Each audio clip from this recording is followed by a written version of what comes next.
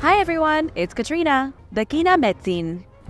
Long before the Spanish arrived in Mexico, even before the mighty citizens of Teotihuacan fled their city of gods, there were giants. In Mesoamerican mythology, a race of giants known as the Kinametsin lived in Mexico. We don't know exactly how tall they were, but they were bigger than average-sized humans. Friar Andres de Olmos wrote in his chronicles that the bones of a human foot were uncovered in New Spain in the 16th century.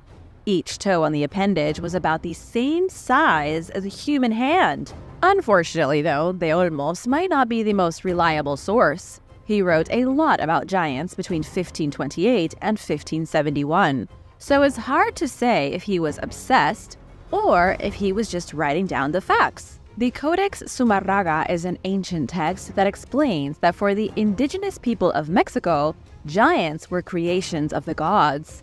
But they perished like the citizens of Atlantis during a great flood that swept through the mountains of Tlaxcala.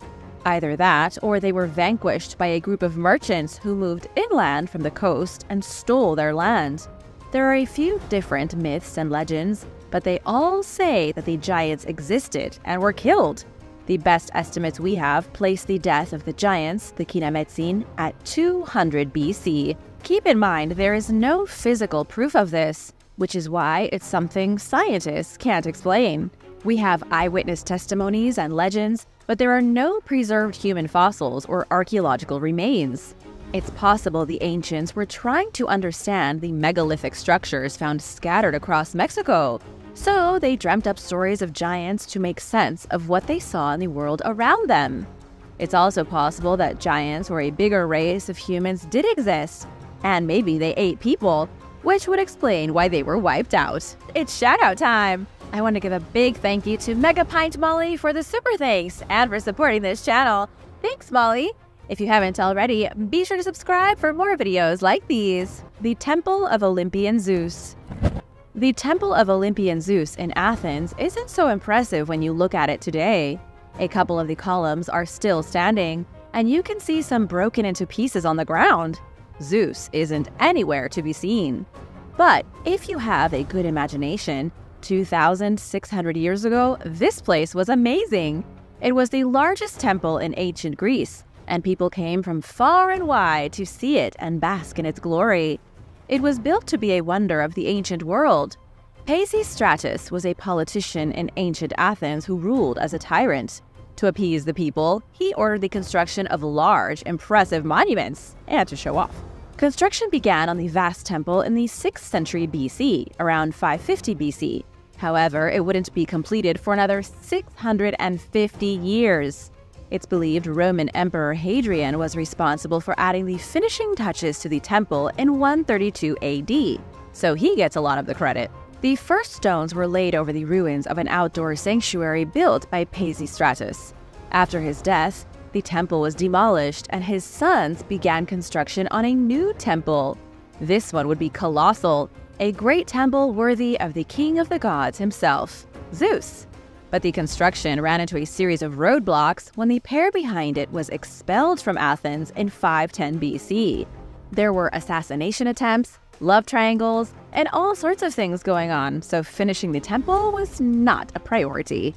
The temple remained untouched for years, with Greeks believing it was impossible to build such a monolithic construct. Aristotle even wrote about the temple, calling it an example of Athenian tyrants trying to keep the population busy with construction instead of rebelling.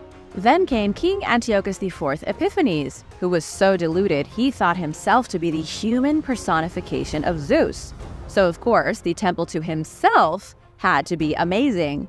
He started the project again in 174 BC, commissioning great chunks of marble to be fashioned in the Corinthian style. He died, however, in 164 BC with the temple half finished. Emperor Hadrian then finally finished it off in the 2nd century AD. It remained a place of worship until around the 6th century. By then, Zeus had fallen, and Christ had risen as the primary Lord and Savior, and the temple was dismantled and used in various building projects. Although it's not technically standing today, we know most of the history of the temple. The one thing scientists can't necessarily figure out is its construction. There were 104 columns holding up the structure that was 300 feet long.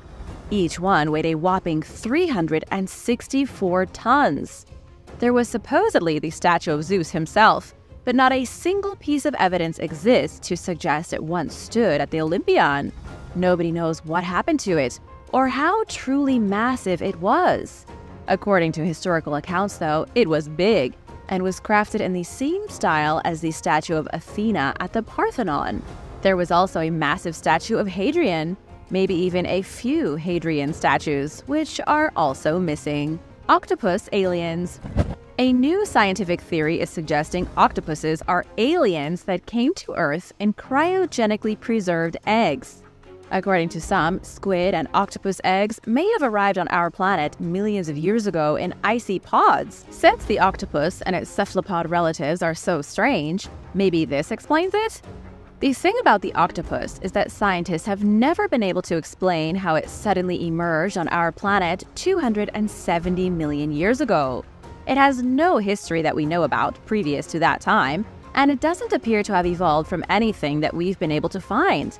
They are soft and squishy, and it's very hard to find ancient relatives, if there are any. So where did it come from?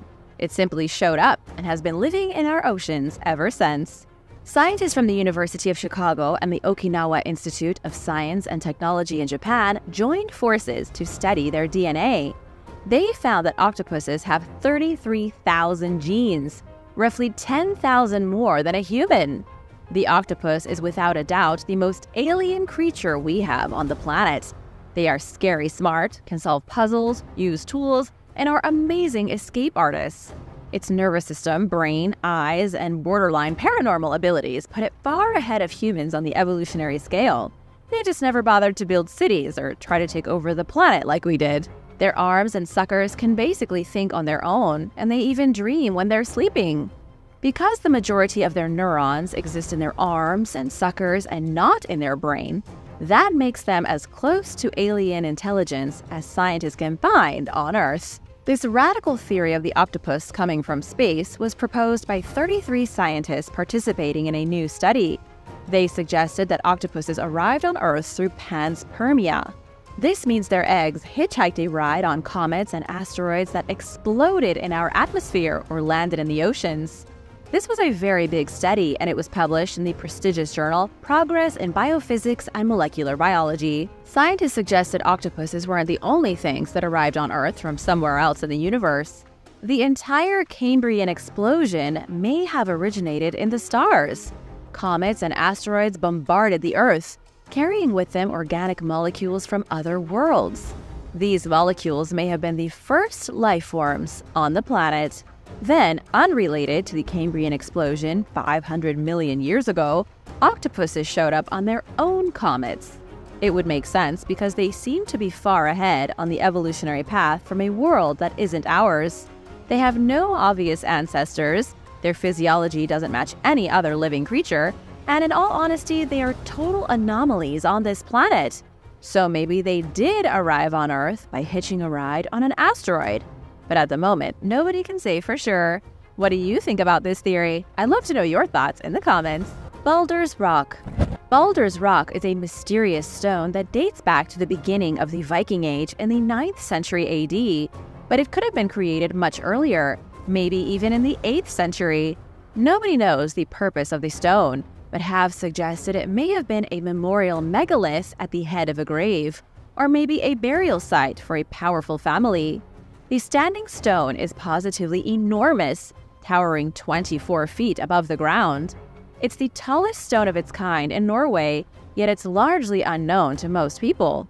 The stone is standing behind some trailers in the middle of the countryside, out of view of tourists and untouched by modern archaeologists. The stone gets its name from the Norse god Baldur, who was Odin's son and the brother of Thor. In Viking tradition, Frithjof the Bold was a fearless warrior who had many adventures. He fought bravely as a Viking and burned down Baldur's temple. He also became the king of Ringerike, Norway.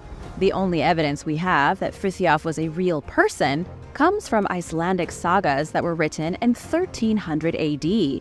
Like so many ancient Viking characters, There is almost no physical evidence Frithjof existed, or that his adventures really happened. However, Baldur's Rock may have been the memorial stone placed on his grave. But that's just according to the local legend. So, unfortunately, without further evidence, we can't say for sure whose grave is marked by the stone. The mechanics of the Great Pyramid. It's been 4,500 years since the Great Pyramid of Giza was completed, and still scientists can't say with 100% certainty how it was made. For years, scientists have tried to use archaeological evidence to work out the logistics of this mega project. We know based on historical text it had nothing to do with slave labor. Recently, scientists have estimated it took as few as 2,000 organized workers to complete the project in about 2 decades. But how could this have been possible? The Great Pyramid is 481 feet tall, built under the reign of Pharaoh Khufu sometime around 2560 BC. And every stone that was used in the construction was mined from a quarry just south of the pyramid. But how did a handful of workers get the stones they needed all the way across the desert to build the tallest monument in the world on loose sand? Some experts have theorized that the Egyptians used canals, waterways that allowed them to transport the blocks on boats directly to the base of the pyramid. Other researchers think the Egyptians got the sand wet first, making a slip and slide across the desert. But then there is the matter of how they got these stones 481 feet in the air without using a crane. Even today, lifting a 2.5-ton stone to the peak of the Great Pyramid without a crane would prove extremely difficult. So, how in the world were the ancient Egyptians able to accomplish this feat? The answer could lie in something very simple. Yanis Gordon was among the university team investigating Hatnub, a rock quarry in the eastern desert. Yanis said he and his team uncovered a unique ramp flanked by 2 pairs of stairs fitted with special holes for wooden posts. The ramp is incredibly steep, but could have been used to lift extremely heavy rocks to exceptional heights using ropes and wooden posts. Workers on the stairs flanking the ramp used a pulley system to yank the stone up a little bit, then they used wooden pegs to secure it in place. This method could have theoretically allowed the Egyptians to lift the heavy stones used in the construction of the pyramid to exceptional heights without the use of a ramp. It would have been hard work, but not impossible. But this is still just a theory. The exact construction method of the ancient Egyptians is still an unsolved mystery, one that we'll hopefully be able to figure out in the future. If they could do it, we should be able to understand how. The Sego Canyon rock art.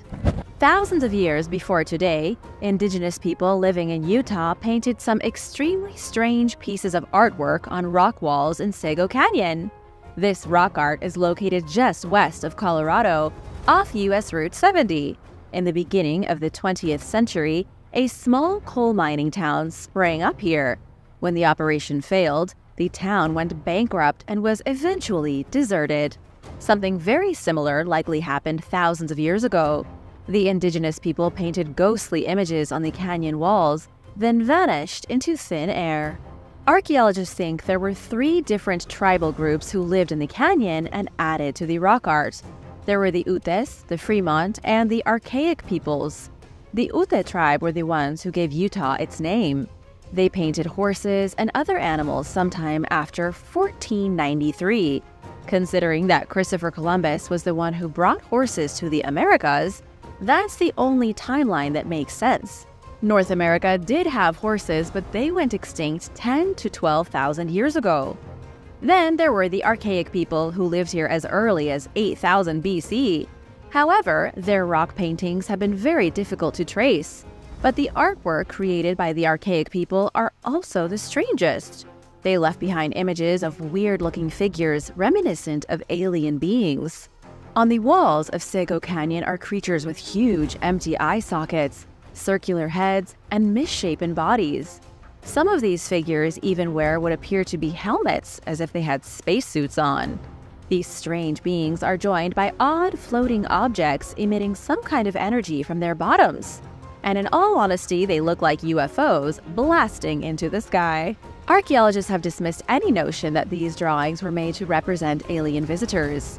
The experts say the figures were representations of gods, and according to them, the things that look like UFOs are likely rain clouds with streaks of rain falling from them. But this is all just guesswork, so we don't really know who these figures were. They could have been gods, aliens, or an entirely unknown race of human beings. What do you think is depicted in the rock art? Let us know your thoughts in the comments, and while you're at it, be sure to subscribe. The Green Rock.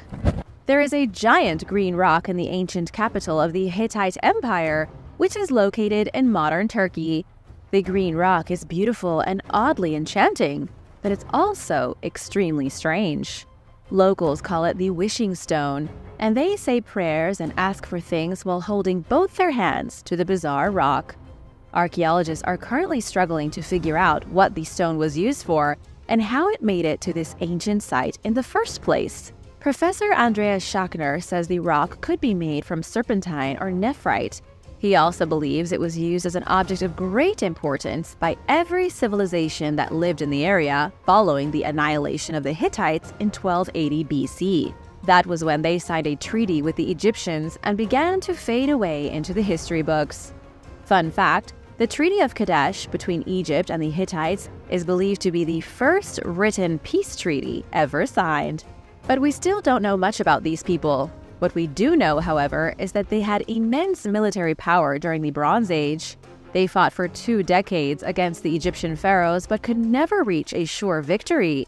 We also know the Hittites had their own unique religion, and they built temples in all their great cities, especially their capital of Hattusa, where the Green Rock still stands today. The Green Rock looks extremely out of place amidst the sandy ruins of the city. It's still bright green, looking almost like polished jade. It was likely mined from somewhere nearby. The fact that it's here isn't that crazy, but it's a mystery as to why it hasn't been destroyed or stolen throughout the years. It's like every other piece of the civilization was left to ruin, but nobody dared touch the shimmering green stone, not in over 3,000 years. This begs the question, does it have some type of supernatural power? And was it believed to hold the soul of an ancient god like a genie in a bottle? Unfortunately, we just don't have the answers. Eye in the Tuscan Sky. On October 27, 1954, something happened in Tuscany that scientists have never been able to explain. Fiorentina was playing against Pistoiese in a football game with 10,000 people in attendance when something unbelievable caused every single spectator to turn their eyes to the sky. The players stopped playing, the commentators stopped commenting, and the spectators stopped spectating. Everyone fell silent, and they all turned their eyes to the Tuscan sky. An unidentified flying object was right there above them. It was shaped somewhat like a disc, performing impossible acrobatics through the clouds. So it didn't seem to be an aircraft. This took place in the 1950s, meaning there was nothing any government had created, not even in secret, that could perform such miraculous movements. It wasn't a short sighting either. The extraterrestrial spectacle went on for a full 15 minutes. Many people in attendance that day described the UFO as egg-shaped. Everyone watched as it zipped around, then disappeared as quickly as it had arrived. But just as it vanished, it released silver flakes of some bizarre substance like long strings of glitter. The glitter covered everything, getting stuck in the trees and falling on the playing field. It's been almost 70 years and nobody has ever come up with an explanation for what happened. It's been so long that most scientists these days attribute it to mass hysteria. Some have suggested it was spider silk that fell from the sky during some weird spider migration. But that's almost more outlandish than aliens. They didn't have the kinds of scientific technology we do today, so that residue was never tested. And since they didn't have cell phones, it wasn't recorded and posted online for everyone to see. This event was very real, though, and was witnessed by 10,000 people. The Klerksdorp Spheres. The Klerksdorp Spheres are what we call out-of-place objects, and these tiny orbs are an estimated 3 billion years old. Every scientific analysis has proven that these spheres are pyrophyllite deposits that were formed billions of years ago by natural means. They were found in Ottosdal, South Africa, and appeared in newspaper articles in the 1980s. The reason the spheres caught so much attention was because they look like cricket balls. Each spherical orb, an ordinary mineral deposit, has perfectly symmetrical rings around its middle.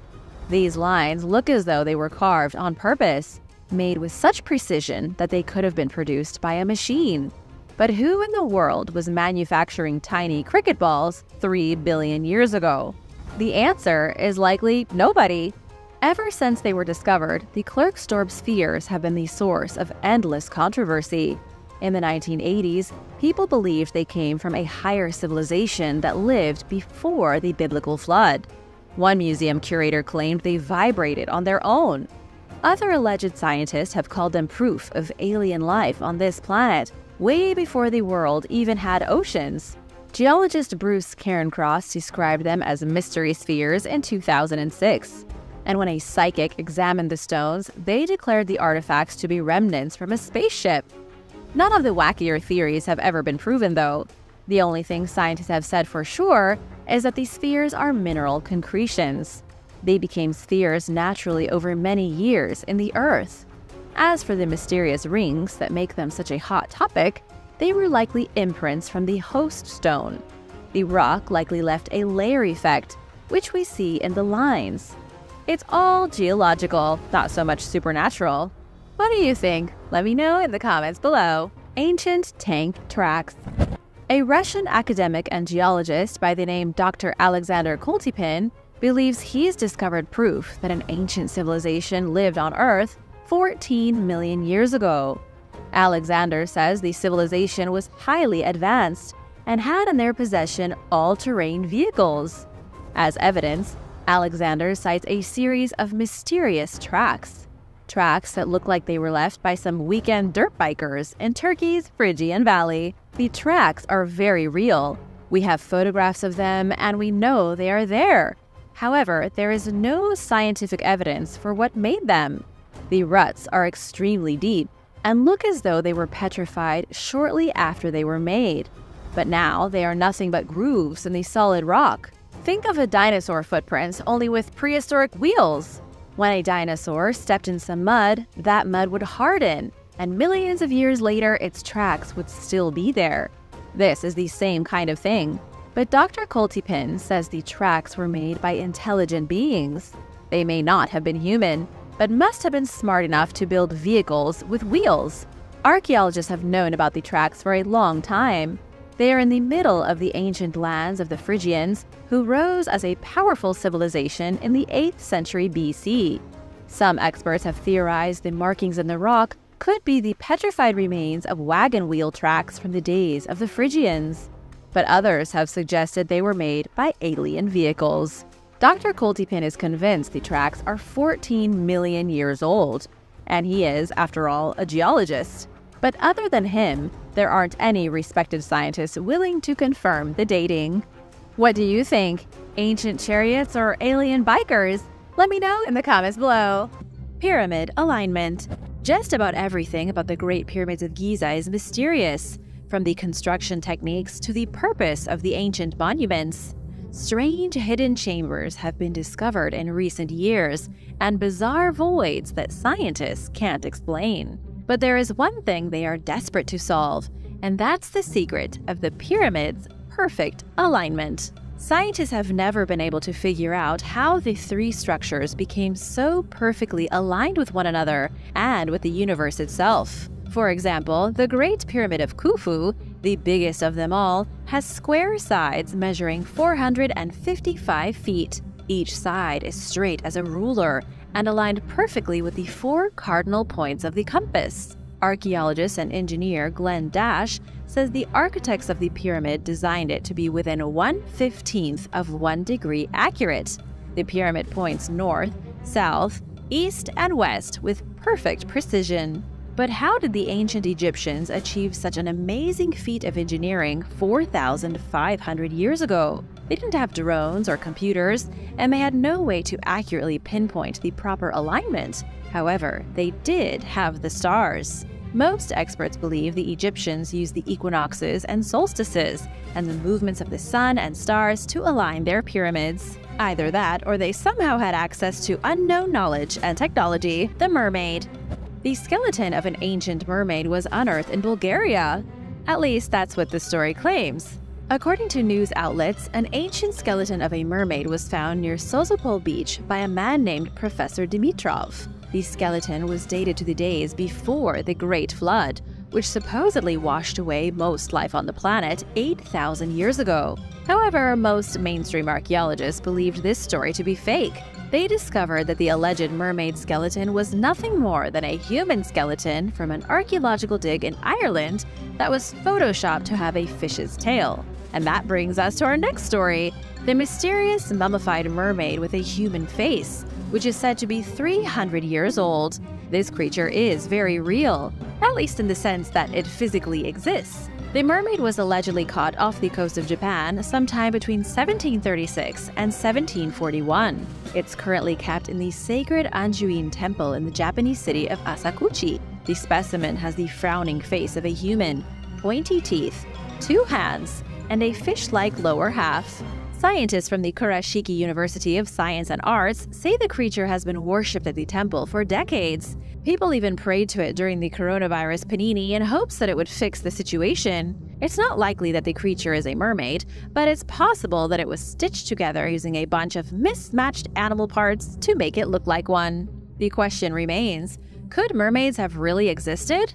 Scientists don't know for sure, but the possibilities are endless. Big shout out to Berenice for this super thanks! This is so helpful for us to keep making more videos and creating more fun things for everybody, so big thank you to Berenice! If you are new here, be sure to subscribe and join us for more videos about mysterious discoveries and strange history. Aliens at the baptism of Jesus. There is an ancient painting that some believe proves aliens were present at the baptism of Jesus Christ 2,000 years ago. The painting is called The Baptism of Christ, and it was made by Ertegelder in 1710. Amazingly, his masterpiece is still causing hysteria among alien hunters and conspiracy theorist groups to this day. The painting shows John the Baptist as he baptizes Christ at the River of Jordan. There is a large crowd watching the baptism, and in the sky hovers what seems to be a UFO. Sitting above Jesus and John the Baptist is an object that looks undoubtedly like a spaceship. To make it even more convincing, the ship is beaming down rays of light directly on John and Jesus. Skeptics say the artist was merely trying to capture Matthew 3:16, which says Jesus saw the Spirit of God descending like a dove when he was baptized. But alien hunters insist the object in the sky isn't God, but instead a metallic sphere. The artist may have been trying to insinuate that Jesus Christ has some kind of connection to extraterrestrial visitors. It could all be a coincidence, but it seems really strange that a UFO from the 1700s looks exactly like UFOs described by eyewitnesses in the 21st century. The Rishat structure. The Rishat structure can be found hidden in the Sahara Desert, surrounded by these shifting sand dunes. It's known as the Eye of the Sahara and has been a source of mystery ever since the 1960s when it was discovered. Some have claimed the structure represents the ruins of Atlantis, while others say it's a scar left behind by a prehistoric comet.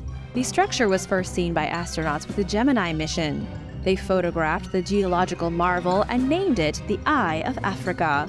It's one of the most mesmerizing features that can be seen by humans orbiting the planet. It's 650 feet tall, 25 miles wide, and it's made entirely of rock. Geologists have classified it as a domed anticline, meaning it was made from smaller rocks fused together into the unmistakable shape of an eye. Its composition isn't up for debate. We know the structure is made from a variety of different kinds of rock, but its origins are still unknown. Some say that Greek philosopher Plato was talking about a great city that once covered the Rishat structure when he described Atlantis around 360 BC.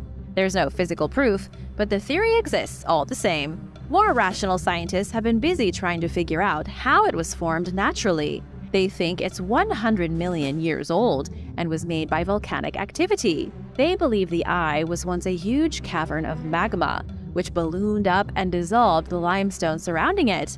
This eventually caused it to collapse, leaving behind the eye. China's fairy realm. Newly discovered artifacts from ancient China are pointing at a bizarre belief in a long-lost realm of fairies. At the archaeological site of Sanxingdui in Sichuan province, experts have uncovered strange bronze sculptures depicting animalistic beasts. They've also discovered other treasures made from bronze, jade, and gold. All of these artifacts were found inside a series of burial pits in the lost city and appear to have been put there as offerings. But scientists have no idea what the offerings could have been for. They also don't know who the residents of the city of Sanxingdui were or what they believed in. Inhabitants of the city vanished 3,000 years ago, and it's not entirely clear where they went. These people are one of the biggest historical mysteries archaeologists are currently investigating. They built their mighty city about 4,500 years ago and lived within its borders for 1,500 years before disappearing. That's a long time. 2 offering pits were discovered in the 1980s, and 6 more have been excavated since 2020. Over 13,000 artifacts have been discovered, and according to Jay Xu from the Asian Art Museum of San Francisco, most of them were buried as offerings to beings from another realm. Jay believes that just like other early human societies, the people here believed they could commune with a world beyond the physical one. It was a kind of fairy dimension, a shadow realm that the people of Sanxingdui hoped could help them out of a crisis. They buried all their greatest treasures, hoping the residents of the mysterious realm would come to their rescue. But we don't know what the trouble was. Teotihuacan's ancient power plant. Nobody knows who built the pre-Aztec city of Teotihuacan. It was already ancient when the Aztec found it, and they were so amazed by the abandoned ruins of the great city that they thought it was created by a race of ancient giants. Whoever came before them had built a great city of the gods. Teotihuacan was home to an estimated 200,000 people between 100 BC and 650 AD. These people practiced brutal sacrifices and believed the underworld could be reached through secret underground passages. The 2 main features of the city are pyramids. The first is the Pyramid of the Sun, which stands 213 feet tall and is the 3rd biggest pyramid on Earth. The second is the Temple of the Moon, only measuring 147 feet tall. The positions of the temples and pyramids are not unlike the positions of the pyramids at Giza. They align with the sun and the summer solstice, showing a similar reverence for climate and fertility. The pyramids in Mexico and the pyramids in Egypt were both connected to the cosmos. What's truly unexplainable is that a rainstorm in 2003 revealed the entrance to a mysterious corridor running 60 feet beneath the main temple. Ever since, archaeologists have been busy excavating the site. One of the stranger things they found was an abundance of liquid mercury, one of the best superconductors in the world. They also found mica, which is used in modern electronics as a thermal insulator. Some accounts say the Pyramid of the Sun was once covered in mica, so it could have been used as a giant superconductor. It contains all the natural elements needed to be used as an electromagnetic power plant. It's a bit of a stretch, but not entirely impossible. Ancient alien enthusiasts say it could be that a far more superior race of beings taught the people of Teotihuacan how to turn their pyramid into an energy conductor. But what they used the energy for, and where the rest of the necessary components went, is anyone's guess. The Bermuda Triangle. Even with all our scientific advancements, the Bermuda Triangle is still an unsolved nightmare. It's one of the most mysterious spots on the planet, a place so strange sailors have been avoiding it for centuries. It's one of the few locations where a magnetic compass doesn't work, and many have attributed this issue to the mysterious losses of multiple ships and aircraft. There appears to be a magnetic vortex which disorients vehicles and tools, though nobody understands why. What you might not know is that the Bermuda Triangle isn't technically an official area. It's a vaguely defined triangle in the North Atlantic Ocean, home to the Milwaukee Depth, the deepest trench in the Atlantic. There are pockets here that reach a depth of 27,000 feet, pits that are so deep that most shipwrecks will never be seen again. There is also the abundance of methane. Many scientists have tried to solve the mystery of the triangle using the presence of methane. Large numbers of decaying marine animals trapped at the bottom of the sea release a high concentration of methane frost. This methane occasionally hits the surface in large bubbles, which could be responsible for sinking ships and crashing airplanes. What do you think? Let me know in the comments. The Georgia Guidestones. In 1980, a very strange monument suddenly appeared in Elbert County, Georgia. The 6 huge rock slabs weighing over 230,000 pounds have since become known as the Georgia Guidestones. The monument stood 19 feet tall and quickly became famous as the American Stonehenge. But the mystery surrounding the Guidestones has never been solved. The thing is, nobody knows who commissioned them.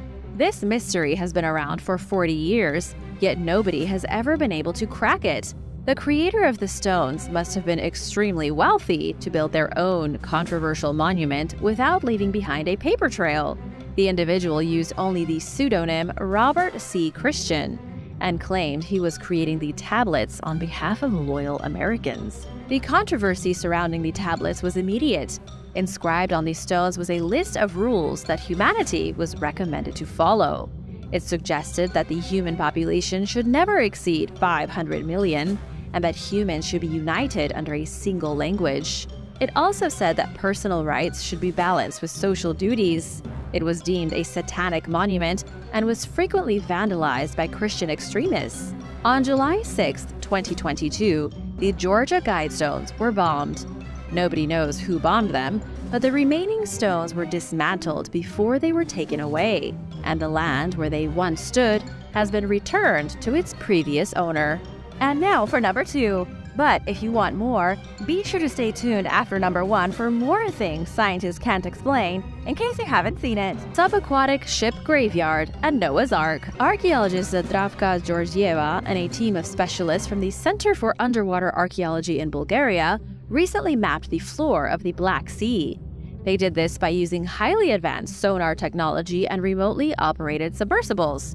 During their investigation, they were shocked to accidentally discover a Greek trading ship sitting at the bottom of the sea.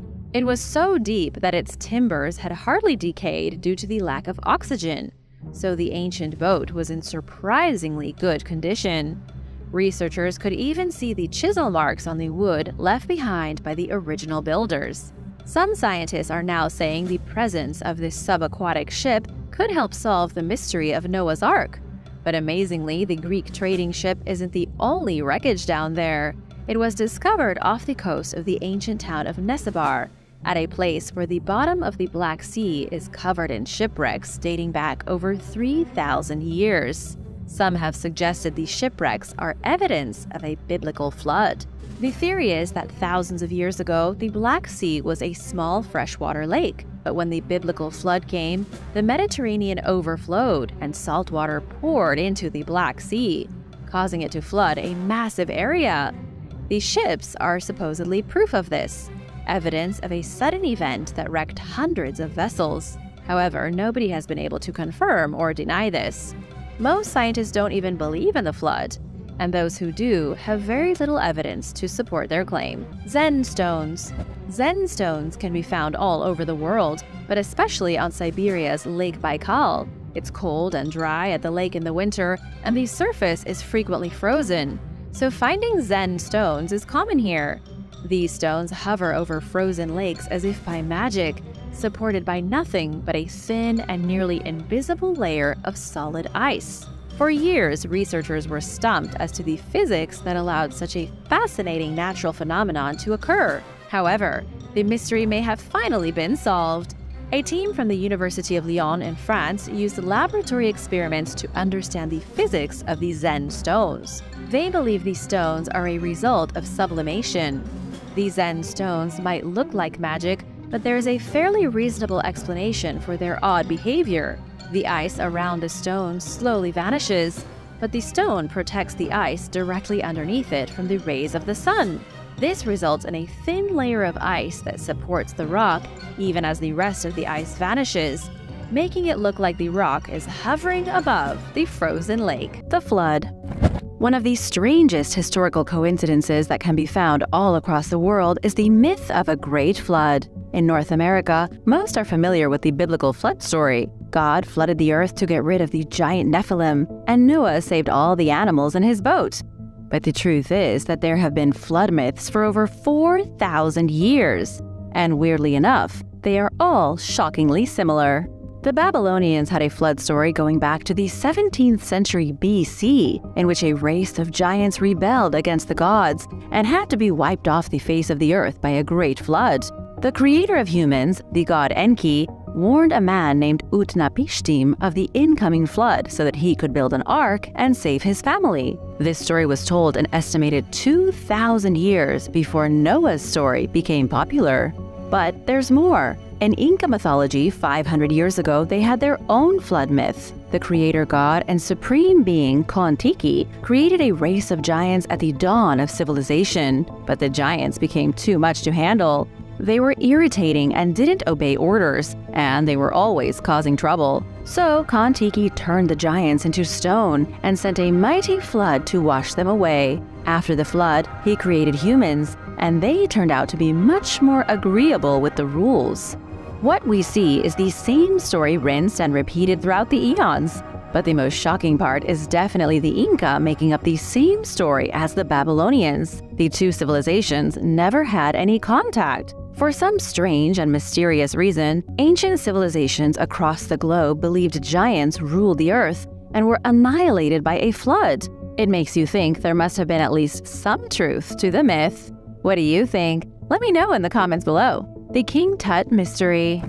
A century after legendary British archaeologist Howard Carter discovered the tomb of Tutankhamun, the ancient pharaoh is still a mystery. Questions still blight King Tut's life, his death, and his tomb. We know the boy king was born around 1305 BC. He ruled Egypt for just shy of 10 years before his death. When his tomb was found in 1922, it contained riches the likes of which no explorer had ever seen before. It was like wandering into Aladdin's Cave of Wonders and finding a magic carpet. Except instead of a magic carpet, archaeologists found Tutankhamun still at rest inside his marvelous sarcophagus. Researchers believe the reason his tomb remained sealed for so long had to do with his father, Pharaoh Akhenaten. He was such a hated pharaoh that after he died and his son left the throne prematurely, the rulers that came after tried to wipe their family lineage from history. This resulted in the tomb being lost, quite literally, underneath the sands of the Egyptian desert for over 3,300 years. A lot of advances have been made in understanding the young pharaoh's life, but we still don't know how he died. CT scans, X-ray scans, and DNA testing have shown that the king suffered from a lot of different issues. He had malaria at his time of death, he had a cleft palate, likely from years of inbreeding, and he had a broken leg. But scientists have never been able to determine exactly what killed him. I want to give a big shout out to Jorge Gonzalez Larramendi for all the super thanks. We really appreciate the support. If you are new here, welcome, and be sure to hit that subscribe button and join the family for more mysterious discoveries. The Nazca Lines. In 1926, one of the greatest discoveries in history was made 250 miles south of Lima in Peru. Near the shores of the Pacific Ocean, stretched across a great desert plain, there is a mystery thousands of years in the making.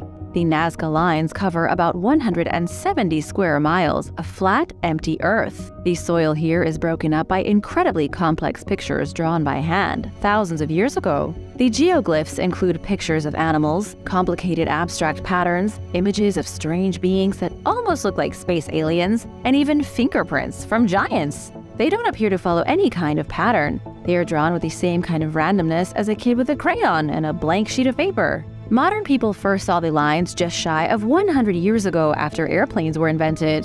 The geoglyphs are truly enormous, some over 30 miles long. It's impossible to understand what they are from the ground. Even travelers who came across the lines in the 1500s thought they were just the remnants of roads. It wasn't until pilots started flying over the area that they realized the lines made up massive pictures. From above, it looks like a giant drew pictures of all their favorite animals in the sand with their fingertip. The people who made these geoglyphs were the Nazca culture. They lived throughout the region starting around 100 BC and flourished up until 800 AD.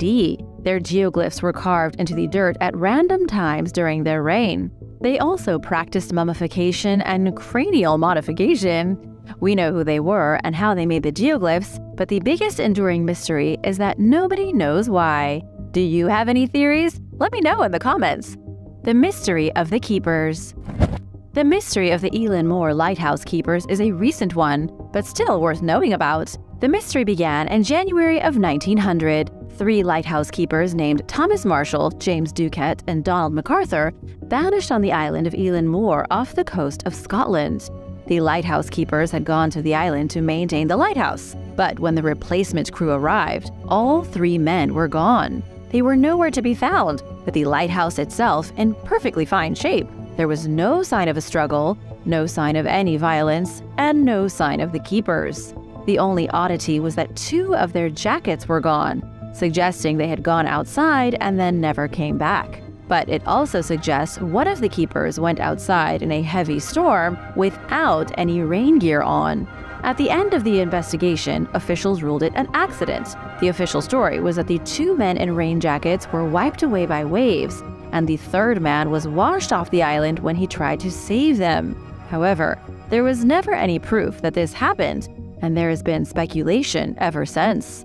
Nobody knows what truly went down with the lighthouse keepers, but one of the most popular theories is that they were abducted by extraterrestrials. What do you think happened? Let me know in the comments, and be sure to hit subscribe while you're at it. The Han pigment. Han purple is a pigment used 2,000 years ago in China to eliminate the 3rd dimension. That sounds a little strange, so let's break it down so that it makes more sense. Han purple was used to decorate pottery. It was used to color the terracotta warriors, and it was a favorite pigment for lots of ancient artists. But then, people suddenly stopped using it around the year 220 AD. The recipe for the pigment was lost until 1992, when Elizabeth Fitzhugh from the Smithsonian found it. She identified the chemical composition, which allowed scientists to recreate the pigment for the first time in 1,700 years. The Han pigment was a very purple color of dye made from barium copper silicate. How in the world anyone figured out how to create this pigment so long ago is anybody's guess. Many researchers believe it may have been an accidental discovery during the process of glass making. To create this purple pigment, all the elements need to be melted together at temperatures upwards of 1,800 degrees Fahrenheit. And then there's the whole thing about the 3rd dimension. Scientists have found that when the purple pigment drops to extremely cold temperatures, its magnetic waves cease to exist in the 3rd dimension. This happens if there's extremely high magnetism and the temperature has dropped near absolute zero. When these conditions are met, the pigment enters a state of matter rarely observed, essentially vanishing from our 3-dimensional world. It's such a strange thing to comprehend that it would probably give Albert Einstein a headache. The megaliths of Oceania. The incredible megaliths of Oceania are a huge mystery. They are some of the most interesting monuments on the planet, and yet some of the least studied. The Moai sculptures of Easter Island are certainly intriguing, but there are so many more statues across Polynesia that nobody even knows about. There are these statues on Hiva-Oa, the ancient fortress in New Zealand, the jungle pyramid on Rapa Iti, and the destroyed temple of Tapu Tapu Atea Mare on Leeward Islands. And let's not forget the Ha'amonga a Maui in Tonga, or the ruins scattered across the Hawaiian Islands. Most of these megalithic ruins were built hundreds or even thousands of years ago, and those who built them are long gone. In New Zealand during the 15th century, it was the Maori who built Maunga Kia Fortress in Auckland. This was the largest structure they ever put together. For years after, the Maori told stories of how their ancestors all came from the same hill before the fortress was built, and how the spirits of their elders still resided in the place.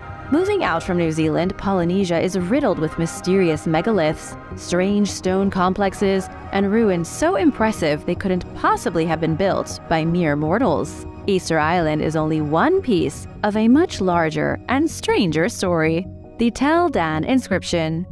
The Tel Dan inscription was the first physical evidence found of the biblical King David being a real person. The inscription was discovered on a broken chunk of stone known as a stela in 1993 in northern Israel. Archaeologist Abraham Biran was the man behind the discovery. The inscription on the stone commemorates the victory of an Aramaean king over the king of the House of David. The text specifically mentions King David's Israelite horsemen being vanquished by the Aramaean king with divine guidance from Hadad, an ancient god. The most important thing to keep in mind is that it doesn't technically mention any of the players by name. However, the dating of the inscription and its details have given scholars clues. It's generally agreed the stela is detailing the campaign of Hazael of Damascus, who defeated Jehoram of Israel and Ahaziah of Judah. What was so unprecedented about the discovery was its mention of the House of David, implying the historic reality of King David, one of the most important kings in the Bible. However, we still don't know if King David, in historical sense, was indeed the founder of the Israelite kingdom, like it says in the Bible, or simply the ruler of a tribal chiefdom. The Fuente Magna. Near Lake Titicaca in Bolivia, one of the most sacred bodies of water in the world, a bowl was found in 1958. It's not exactly a bowl like you might eat your cereal out of, but more of a large stone vessel. It's called the Fuente Magna, and it was decorated in engravings of strange anthropomorphic figures. Whoever decorated the vessel included images of zoological characters that almost look like human/animal hybrids. Even more mysterious than the anthropomorphic characters is the presence of two different types of script. The first one is a local language spoken by the Pucara people about 1,000 years ago. The second script appears to be an ancient version of Proto-Sumerian, spoken in Mesopotamia over 5,000 years ago. As you can imagine, the stone vessel presents a bit of a problem for historians. How in the world could a bowl have engravings from a language from Sumerian and a language from Bolivia separated by an entire ocean and 4,000 years at the same time? One of the theories is that a group of pilgrims from ancient Sumer somehow made it across the entire planet, hiked across the mountains and deserts of South America, and created a new society at Lake Titicaca. The issue is that we don't have any evidence other than the Fuente Magna. Expert Bernardo Biados says this is likely because the vessel was crafted by Sumerians who settled in Bolivia around 2500 BC. Then their culture gradually changed, and they stopped carving things from their homeland, becoming a totally different civilization. What do you think? Did the Sumerians make it to Bolivia? Let me know in the comments. The walls of Sacsayhuaman.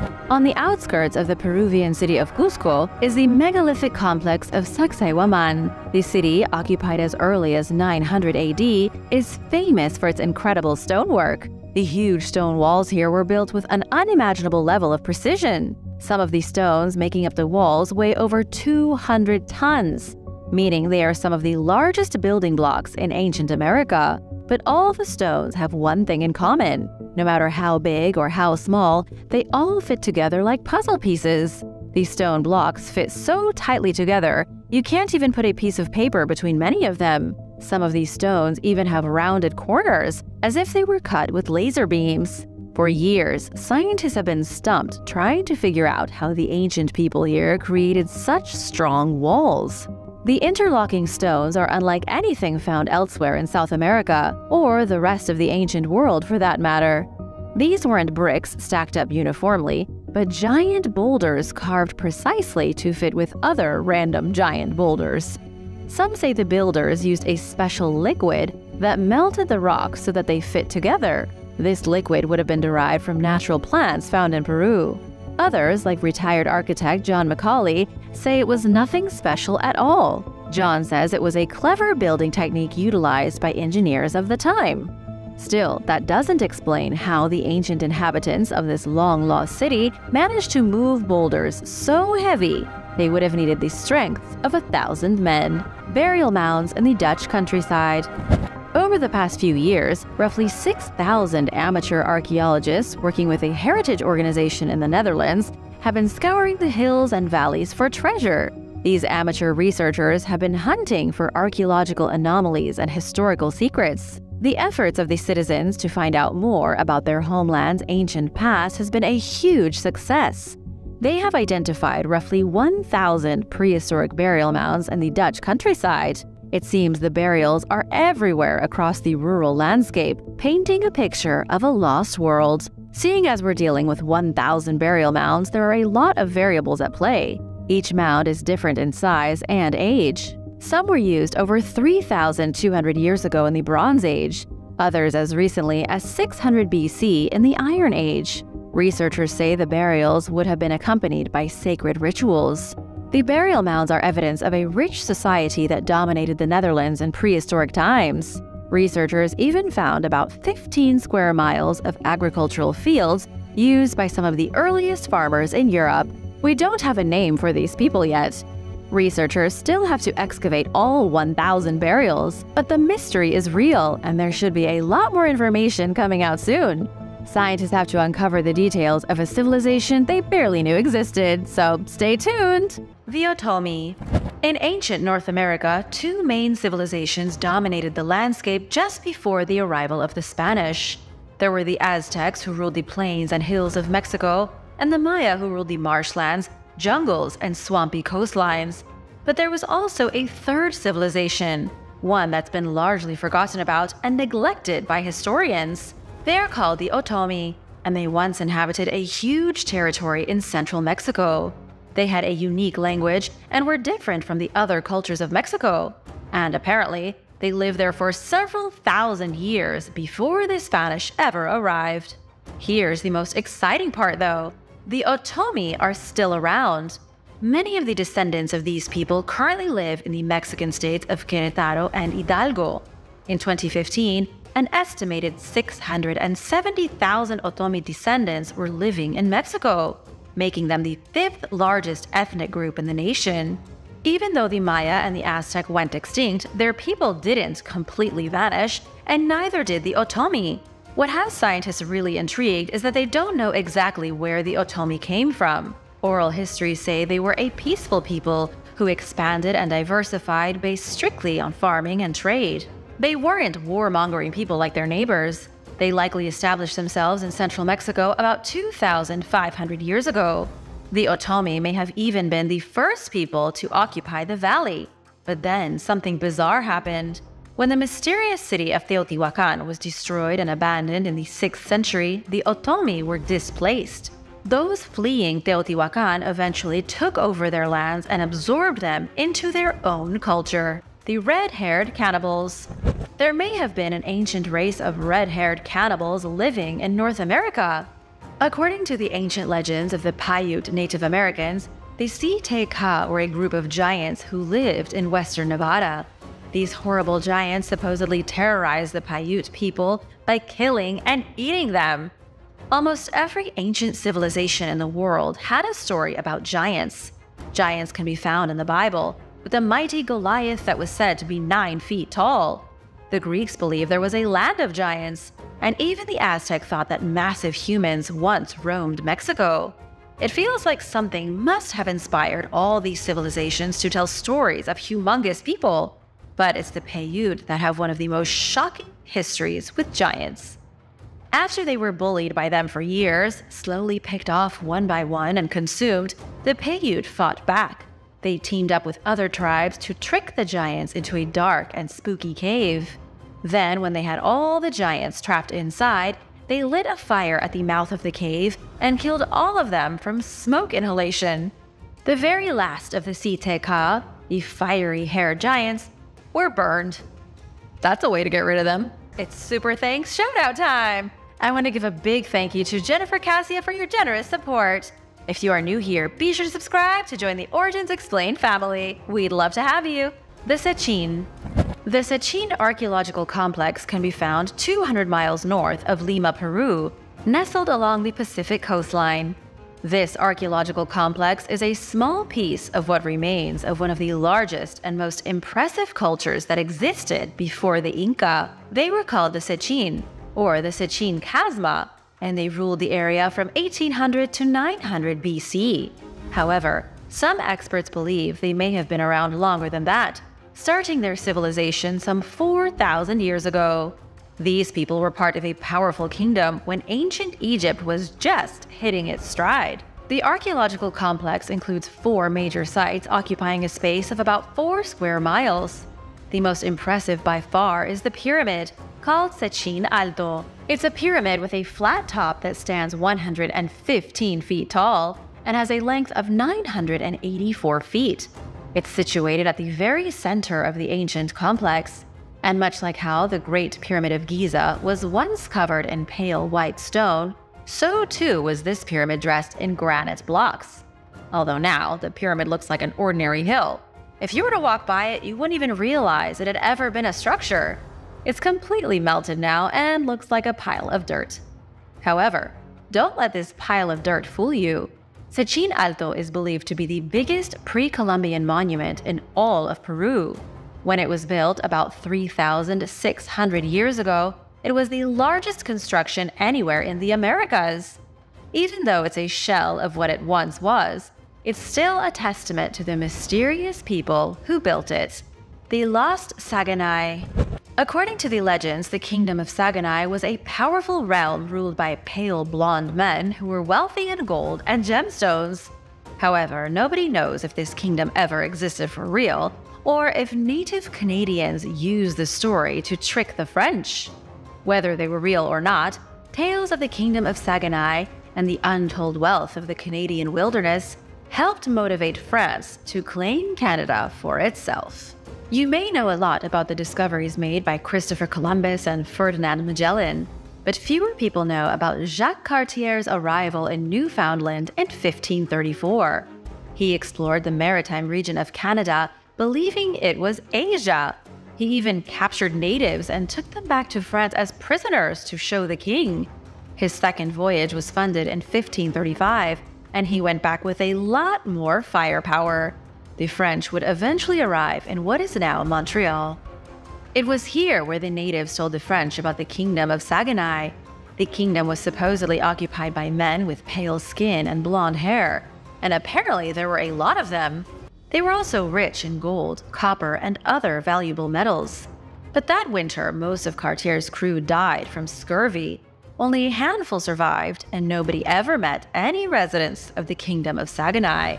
The French looked for the place for years, but it was never discovered. These days, scholars believe the natives were trying to trick the gold-obsessed French into dying in the wilderness. Others believe the kingdom was real and was made up of Vikings who had already been in North America for hundreds of years. What do you think? Let me know in the comments below. The Wadi. The Wadi state was one of the first truly dominant empires in the Andean region of Peru. They controlled a vast portion of the Peruvian highlands, and they managed to do it by absorbing smaller and less capable cultures into their own kingdom. The Wadi, much like the Romans, then built a complex network of roads and highways to connect their individual settlements. They conquered and they innovated. In fact, when the Inca Empire emerged about 400 years later, they repurposed the roads built by the Wadi and used them to advance their own kingdom. It all started around 600 AD. From their capital of Huari in the southern highlands, the Wadi went on the attack. It's not clear where exactly they came from or when their city was built in the first place, but the expansion began around 1,400 years ago. The Wadi armies poured through the valleys and into the coastlands, where they dominated everyone in their path. They took captives and used brutal force, but expanded peacefully where possible. What's really interesting is that they brought with them advanced scientific knowledge. Those who they could beat without a fight were swayed by things like irrigation and more sophisticated agricultural techniques. However, the Wadi state came to a halt around the year 1000. Much like how the Roman Empire grew far too big for its own good, so too did the Wadi Empire. All those roads allowed for easier fighting between various cities and tribes. Internal chaos, worsened by a series of droughts, cracked open the Wadi civilization. Soon enough, they collapsed under their own weight. The mystery outside Bethlehem. A tour guide found an ancient 2,800-year-old pillar under an orchard in Palestine. The mysterious pillar, discovered near Bethlehem, appears to have been built around the 9th century BC. That was during the days when the first temple still stood in Jerusalem. However, the first temple was later destroyed by King Nebuchadnezzar of Babylon around 586 BC. The remains of this structure are in one of the most politically sensitive areas in the world, the West Bank, and for this reason, excavations have proved pretty much impossible. However, prominent Israeli archaeologist Yosef Garfinkel did visit the site and confirmed the remains to be monumental. He also confirmed the dating and said the pillar likely marks the entrance to an ancient water tunnel moving deep underground. When this thing was made, it would have been a huge construction. It would have been a grand water project, something established by the Judean kings who ruled from nearby Jerusalem. It may have even been King Hezekiah from the Bible who helped fund the building project. The Essenes. The Essenes weren't necessarily a civilization of their own. Instead, they were an extremely mysterious sect of Judaism that appeared around the 2nd century BC. The Essenes established themselves at the city of Qumran and were strictly dedicated to Jewish scripture. Many scholars believe they were responsible for writing the Dead Sea Scrolls. Even by other Jewish sects of the day, they were considered strange and extreme. They had a firm belief that there was only good and evil in the world, and that all history was predestined. They even believed that the apocalypse would happen soon. Because the Essenes were obsessed with writing things down, we have a very good idea of what views they held. We haven't had to do a lot of interpretation based on archaeological evidence because they really wrote down everything they thought. For the Essenes, the world was a bad place. They believed that they lived in an era of violence and evil. They also believed that a future age of perfection was coming when God would finally correct humanity and abolish the unbelievers. They were also some of the earliest religious people who theorized that there was a great agent of evil causing problems for humanity. This figure would come to be known as the devil. But what happened to these apocalyptic mystics? In the end, they were annihilated in a war against Rome. It's believed the very last of them were killed at Masada, or at the massacre of Qumran in 68 AD. The Kerma culture of Nubia. In the lands of Nubia, to the south of Egypt, there were many powerful states that came and went. One of the most noteworthy was the Kerma culture. They became the most powerful Nubian state starting around 2500 BC. A partially fortified settlement with only around 2,000 people living in it founded their own distinctive culture, which spread out 200 miles in all directions. The kings of Kerma truly solidified their place in history when they captured northern Nubia from the Egyptians. However, the land grab didn't last very long. The Kerma culture reached their peak around 1650 BC, when they overtook northern Nubia. But then they were humiliated when they were defeated in 1500 BC by the Egyptians, who took back all the land that was stolen from them. And as a result, the Kerma culture was destroyed. Like so many that had fallen before, the Kerma were helpless as they were absorbed into the new kingdom of Egypt. Still, there were those who fought back. For hundreds of years to come, rebels who still remembered the glory of Kerma fought against the Egyptian rulers. And then, around the 11th century BC, after 400 years of fighting, the kingdom of Kush emerged. Researchers aren't entirely sure, but many believe it was the Kerma rebels responsible for the creation of the Kushite Empire. The Guanches. The Guanches are the mysterious native inhabitants of the Canary Islands. When the Spanish invaded and conquered the islands in the 15th century, the Guanches had already been living there for quite some time. In fact, many initially believed the Guanches were the descendants of Atlanteans. And this is still a prominent theory in the community today, because unlike other island people, the Guanches were tall, upwards of 6 feet. They also had blue eyes and blonde hair, just like the rumored descendants of Atlantis. They didn't look anything like the other islanders that the Spanish had come across. During Jean de Betancourt's expedition to the Canary Islands in 1402, he described the Guanches as being the most beautiful race of people in the world. He also noted that the Guanches would have been scientific geniuses if anyone had bothered to educate them. Instead, the Guanches lived a simple life of survival. They caught fish for food and had no idea how to work metal, and apparently they hadn't progressed much beyond the Stone Age. Many wonder if this was on purpose, if the Guanches simply enjoyed living a primitive existence. Whatever the case may be, the Guanches were and are truly exceptional. They were also extremely advanced socially when the Spanish found them. They had progressed far beyond many European nations when it came to equal rights. The Europeans were shocked to see that divorce was common and that many women had 2 or 3 husbands. I don't know how they had time for that, but the Bokoni ruins. In South Africa's Mpumalanga province, there is a group of ruins that have intrigued scientists for decades. The ruins are in an area of hills known to the locals as the Place of Happiness. It's located in a remote and tranquil location, holding the remnants of a lost civilization. The ruins were likely made by the enigmatic Bokoni people who lived here in the 16th century. But nobody knows if that's true or not. Many believe the Bokoni built the ruins thousands of years earlier. In fact, the Bokoni ruins are said by some to be at the center of the beginning of human civilization. Professor Peter Delius from the University of Witwatersrand says the Bokoni ruins represent an extremely advanced group of locals. It's clear the Bokoni were using progressive agricultural techniques and were on the cutting edge of innovation. We can see the exact way the Bokoni affected the landscape. They were doing crop rotations and managing livestock, and even boosted agricultural yields in the grasslands. They built stone-walled mazes in their spare time, and also worked on terraced fields, road networks, and small homesteads. This is one interpretation of the mysterious ruins. If true, it means the ruins are likely no more than a few centuries old. However, there are still those who say these structures were built 250,000 years ago by Paleolithic humans. This theory suggests the ruins were part of the earliest human civilization that ever existed, a group of builders who lived in South Africa when Homo sapiens first evolved. But unfortunately, as exciting as that theory sounds, there is no scientific evidence to confirm it. Lost Egyptian Temple.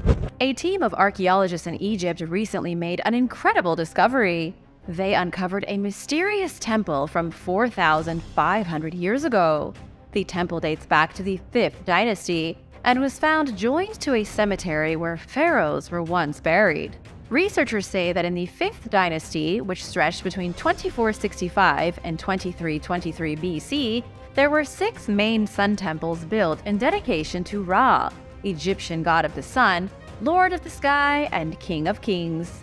Up until recently, only 2 of these sun temples have been found. But now, thanks to a team of Polish and Italian archaeologists, it looks like we have a 3rd. The temple is currently a huge mystery. Mustafa Waziri from Egypt's Supreme Council of Antiquities described the structure as made from mud bricks and limestone. Clay seals were found inside bearing royal names, like King Shepseskare, who ruled Egypt in 2494 BC. They even found pots for beer, which was used during rituals and ceremonies. Ordinary people didn't just walk around drunk in ancient Egypt. Beer was typically reserved for ceremonies. The intoxicating effect of the beer would be attributed to the power of the gods. Because people only got drunk during ceremonies, they may have believed the effect was a direct result of honoring their deities. Civita di Bagno Regio. Very few places in Europe look the same today as they did in the Middle Ages. But there is one place that looks almost identical, and it's nothing short of breathtaking. Civita di Bagno Regio is a medieval city that has remained untouched by the modern world. While Italians used to call it the dying town because of its slow decay, modern times have revitalized it and turned it into a major tourist attraction. Towns that before were dying are now cherished for their history, and so you can't even enter this city without paying a fee. What makes the medieval city so impressive is that it sits on the top of a mountain. The tower in the center of this city has impressive views of the surrounding Italian countryside in all directions, even overlooking the mountains in the distance. The city almost looks like it grew out from the top of the mountain, like it's been there since the dawn of time.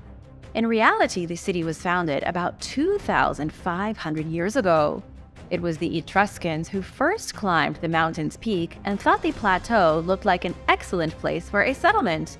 In later years, the city fell under Roman rule, and after the 5th century and the fall of Rome, it was taken over by the Lombards. In 1695, Civita de Bagnoregio was decimated by an earthquake, and in the centuries that followed, it was virtually abandoned. Only recently did tourism save the city from crumbling to dust. It's shout-out time! I want to say a big thank you to Space Ranger Rick 13 and Leroy Majorman for supporting this channel. Be sure to subscribe if you haven't already for more videos about mysterious ancient places. And let me know where you'd like to visit in the comments. The Cursed Fort. India's Mehrangarh Fort is supposedly cursed. The ancient fortress is a testament to the architectural prowess of India in the Middle Ages. It was constructed 300 feet above the countryside in 1459. Even over 500 years later, the fort still stands proudly on the plateau, dominating the view from anywhere in the surrounding cities. Within the fortress itself are multiple palaces, some newer and some older. It has expansive courtyards, there is a public museum, and only a single road that winds from the mouth of the fortress down to the city below and the peasants who reside there. The fortress walls even have dents from where cannonballs hit them during battle. But you might be curious about the curse. According to legend, King Rao Jodha was the man who built the majestic fort by carving it out of the hill itself. But to do this, he had to first remove the people who were already living there. Everyone left the hill except a single old man who wanted to die in his own home. He was something of a saint, a known holy man who spent his days feeding birds. When the king forced him to leave his own property, the saint cursed the monarch that his kingdom would be plagued with miseries. The king was shocked to be cursed and tried desperately to get the old man to change his mind. The old man said the only way to remove the curse was if somebody sacrificed themselves and was buried in the foundations. A noble named Rajaram Meghwal was the one who sacrificed his life, being buried alive so that the fortress could be built. Legend has it the noble is still buried somewhere beneath the Mehrangarh Fort. Do you believe in curses? Let me know in the comments. Etowah Indian Mounds. From between 1000 and 1550 AD, the Mississippian culture ruled a huge part of the southeastern United States. They were responsible for the construction of the biggest cities north of Mexico prior to European intervention. In Georgia, not far from Cartersville, you can find the remains of one of their most mysterious cities. The site itself is called Etowah Indian Mounds, and it stretches 54 acres. Scientists believe it was occupied for at least 550 years by an advanced group of Mississippians. According to Georgia State Parks, the people who built the nameless city were likely the ancestors of the Muskogee Creek culture. The Muskogee Creek and the Cherokee still consider the Etowah Mounds to be sacred. There are 3 main platform mounds inside the park, and 3 slightly smaller mounds, but there were hundreds of buildings. In 2005, scientists began mapping the ground using magnetometers. They found a total of 140 buildings that once stood on the site, and that's only scratching the surface. Archaeologists also found fragments of pottery from an even older civilization who lived here around 200 BC. This was clearly a very important place, and yet despite the research, experts still can't say why. Scientists can't even say what the mounds were used for, other than they had some ceremonial value. Shamans may have conducted ceremonies atop the mounds, or they may have just been elevated platforms for houses. The other mystery researchers can't solve is where the people here went. Nobody knows why they suddenly abandoned their great city, although it may have had something to do with warfare. Archaeologists did find a semicircular fortification system surrounding the mounds. This means they definitely had a way to defend themselves. They also found the remains of an orchard surrounding the fortification, which would have prevented archers from shooting flaming arrows over the top. Queen of Sheba's embankment. The Ijebu kingdom emerged fairly recently in western Nigeria about 500 years ago. They suddenly appeared in southern Yorubaland and constructed their capital of Ijebu-Ode around the 15th century. The members of the kingdom were ethnic Yoruba, a group of people who still live throughout Nigeria, Togo, and Benin. Surrounding the borders of the Ijebu Kingdom is a series of forgotten ditches and embankments. These ditches and embankments can be found in the forests, mostly overgrown and disused for centuries. The most impressive is called the Queen of Sheba's Embankment. It's longer than Hadrian's Wall in England, over 100 miles, and circles an area bigger than Greater London. It's one of the most impressive ancient constructions that most people haven't even heard of. In fact, this embankment is believed to be the largest man-made monument in Africa, although this hasn't been officially proven. The embankments and ditches surrounding the Lost Kingdom's borders are a mystery. They were likely used as some kind of great defensive mechanism, but nobody really knows. The Queen of Sheba's embankment has never even been officially dated, although it definitely was made before the Ijebu Kingdom. Archaeologists have suggested it was built around 870 AD, though this has been confusing because human activity has been found here dating back to the Stone Age. And then there's the legend of the queen herself. There is a sacred grove sheltered inside the overgrown embankment. It's said that the legendary Queen of Sheba, the very same from the Bible, is buried somewhere within. The Meta Romuli. There was once a pyramid in Vatican City. It was called the Meta Romuli, or the Piramide Vaticana, and it dated back somewhere around 1,500 years. In the early days of Rome, we're talking the 1st century BC, there was an obsession with ancient Egyptian culture. Even Caesar Augustus liked the Egyptian customs enough to copy their pyramids in his own constructions. Rome teetered on having their emperors buried in pyramids like the Egyptian pharaohs of old, but settled for building pyramid-shaped monuments instead. One of these monuments was the Meta Romuli. It's a huge stone pyramid built between the Vatican's St. Peter's Basilica and the Mausoleum of Hadrian. It's important to note that the pyramid no longer stands. By the 16th century, it was almost completely demolished, and nobody even knew what it was. There were rumors in the Middle Ages that the pyramid was used as a tomb for the legendary founders of Rome, brothers Romulus and Remus. Its remains weren't found in modern times until construction work in 1948. The concrete foundation was found, but the pyramid was long gone. Even today, experts don't know what the pyramid was used for, or even who commissioned its construction. The Isle of Tortuga. One of the greatest pirate strongholds in history was a place called Tortuga. This ancient and mysterious island is in the Caribbean and was used in the 17th century as a pirate town. Just like Port Royal in Jamaica, Tortuga was a base of operations to attack Spanish colonies. French and English colonists arrived on the island in 1625. Prior to them, the island was home to a small group of Spanish colonists who had been there for nearly a century. The French and the English began to establish plantations, then found themselves being bullied by the Spanish. They tried to kick out the colonists in 1629, but found themselves defeated. Starting in 1630, French and English colonies divided Tortuga in half. By the 1640s, they were building stone fortifications to defend against any kind of Spanish incursion. Somewhere along the way, pirates began to use the island as a safe haven. Buccaneers like Henry Morgan and Francois L'Olonnais frequented Tortuga. But as with all other pirate strongholds, modernism and globalization were inevitable. The French and Spanish signed a treaty, and piracy was a thing of the past. The buccaneers were expelled from Tortuga, and Spain handed the island over to France in 1697. These days, the island belongs to the Haitians. But here's something you might not know. Tortuga and the rest of Haiti was inhabited 7,000 years ago. Archaeologists have found evidence of farming villages established by the indigenous Arawak starting around 300 BC in Haiti.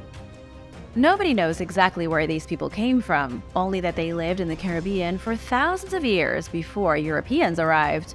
When Christopher Columbus found Hispaniola in 1492, it was populated by a group called the Taino, but over the next few decades, the Spanish enslaved and killed them all.